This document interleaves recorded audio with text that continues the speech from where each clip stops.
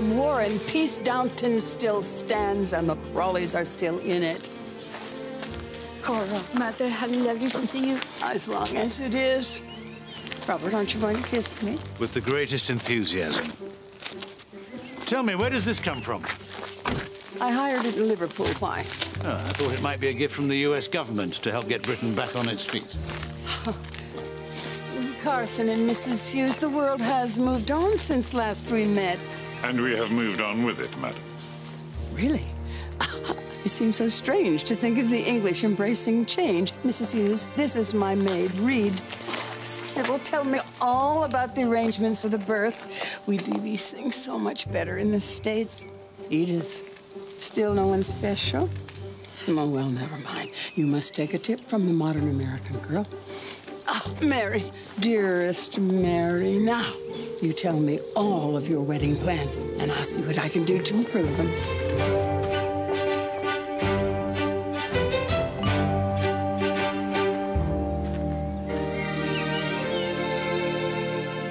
Do explain again how exactly you are related to all of us, Mr. Crawley. Rather distantly, I'm afraid. My great-great-grandfather was a younger son of the 3rd Earl. My. I'm going to have to write that down so I can study it. Look at our page in Burke's. You'll find Matthew there. Good, because I would so like to understand why he gets to inherit my late husband's money. I know, it's funny, isn't it? Not everyone shares your sense of humor. But surely it doesn't matter now that they're getting married. In fact, we'd better turn him out, or it'll be bad luck for tomorrow. Quite right.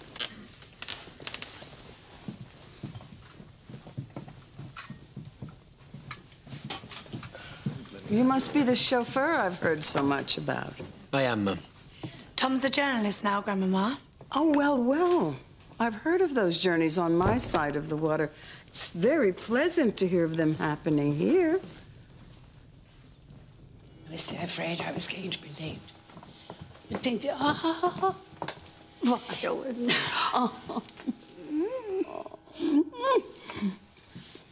Oh, dear. I'm afraid the war has made old women of us both. Oh, I wouldn't say that, but then I always keep out of the sun. Yeah, how'd you find Downton on your return? Much the same, really. Probably too much the same, but then I don't want to cast a pall over all the happiness. How could you ever do that? Tell me, what do you think of young Lochinvar, who has so ably carried off our granddaughter and our money? Oh. Do you approve of him? Not as much as you will when you get to know him. Has he gone home to change? Oh, no, we won't see him again tonight. The groom never sees the bride the night before the wedding. Nothing ever alters for you people, does it? Revolutions erupt and monarchies crash to the ground, and the groom still cannot see the bride before the wedding. You Americans never understand the importance of tradition. Yes, we do. We just don't give it power over us. History and tradition took Europe into a world war. Maybe you should think about letting go of its hand. So how did you enjoy the south of France? It was lovely, but almost too hot even now. I think it's such a shame they closed things up during the summer. I love the sun. So we can see. Oh, you couldn't be in Cannes in the summer. No one could bear it. I could. Just how long is she here for? Who knows? No guests should be admitted without the date of their departure settled. You won't get any argument from me. There's a hideous pile of post, I'm afraid. I put it on the hall table. Don't look at it tonight. What have you been up to? As a matter of fact, I've found myself a new occupation. But I'm afraid Cousin Violet doesn't think it's quite appropriate. Can we talk about it afterwards? Are there still forbidden subjects in 1920? I can't believe this. I speak of taste rather than law. Well, it's not my taste. What about you, Cora? I agree with Mama. Some subjects are not suitable for every ear. Oh, pas devant les domestiques. Come on, my dear. Carson and Alfred know more about life than we ever will. Can't we stop this? How? It's like a runaway train. If only we had some coal or gravel or tin. Well, I can think of someone who's got plenty of tin. So you help women who have fallen over. Not quite. Cousin Isabel helps women who've had to degrade themselves to survive. There's a center in York. Oh, no addresses, please, or Alfred will be making notes. So what do you do for these women? Well, first we like to send them away to rest. I should think they'd need it. And then we try to find them alternative employment. The war destroyed many households, and thousands of families, the breadwinners, are dead. So you want me to contribute? You don't have to give money after every conversation, Mother. No? Isn't that what the English expect of rich Americans? My darling girl, what's this? I think you know what it is since you asked Sir Anthony to write. Edith, you do understand that I only ever want what's best for you. And you're the judge of that? In this, I think I am. Sybil marries a chauffeur and you welcome him to Downton. But when I'm in love with a gentleman, you cast him into the outer darkness. She has a point, Robert. Strallan is certainly a gentleman. Well, besides which, Edith tells me he has a house, he has money, he has a title, everything that you care about. You make me sound very shallow. Aren't you? When you make me give him up because he has a bad arm. Oh, it's not the only reason. He's a quarter of a century too old. Did she tell you that?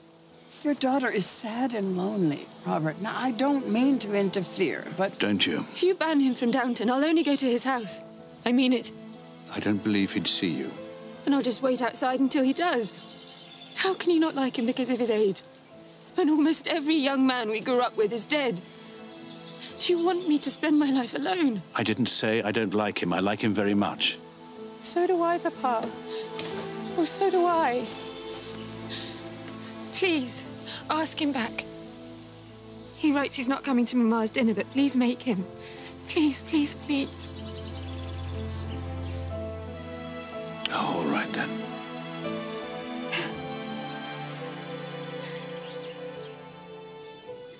Oh, you two are dressed for a barbecue. I feel like a Chicago bootlegger. I don't even know what that means, but it sounds almost as peculiar as you look. Robert, come quickly. What is it? Apparently the oven's broken down. It can't have done. What does that mean? To cut a long story short, it means we have no food. Oh, funny clothes and no food. Should be quite an evening. Thank you, Mother.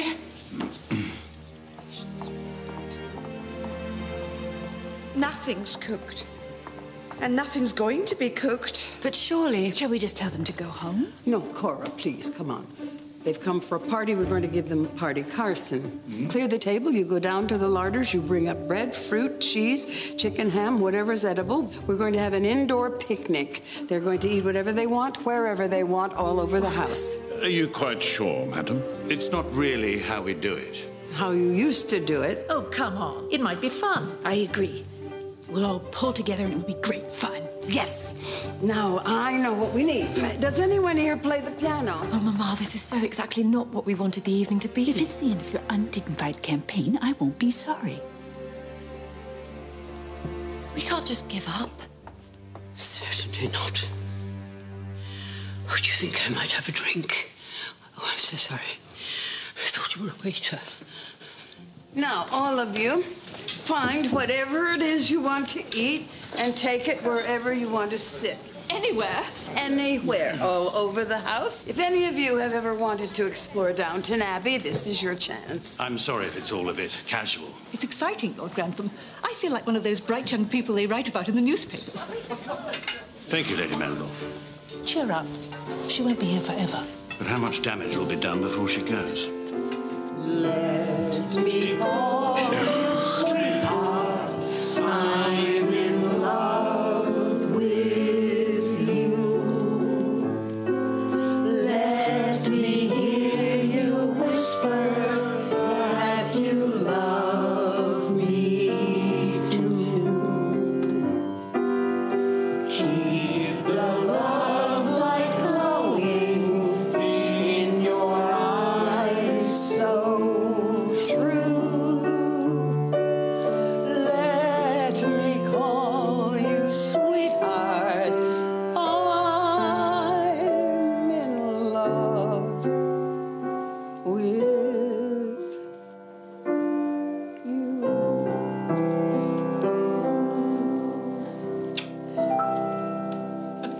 But of course, I'll help you any way I can. Thank heaven. Oh, it seems our family owes Downton's survival to the Levinsons not once, but twice. No, I'm so sorry, but you've misunderstood me. No, I cannot rescue Downton. It's a shame if it has to go, but I can't. But why not? Because your grandpa tied the money down. He felt that the Crawley family had quite enough. But you said you'd help us. I can entertain all of you in Newport and in New York, and I can add to Cora's dress allowance, but that's all. My income might be generous, but I cannot touch the capital. Besides, Mary, the world has changed. These houses were built for another age. Are you quite sure you want to continue with the bother of it all? Quite sure. If I were you and I knew I was going to lose it, I should look on the sunny side. Both of our husbands tied the money up tight before they were taken. Lord Grantham wasn't taken. He died.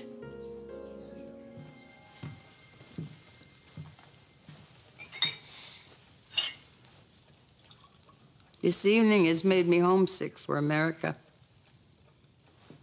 It's time to go. I don't suppose you want some whiskey to take to bed? Oh, but I'd love one. No water.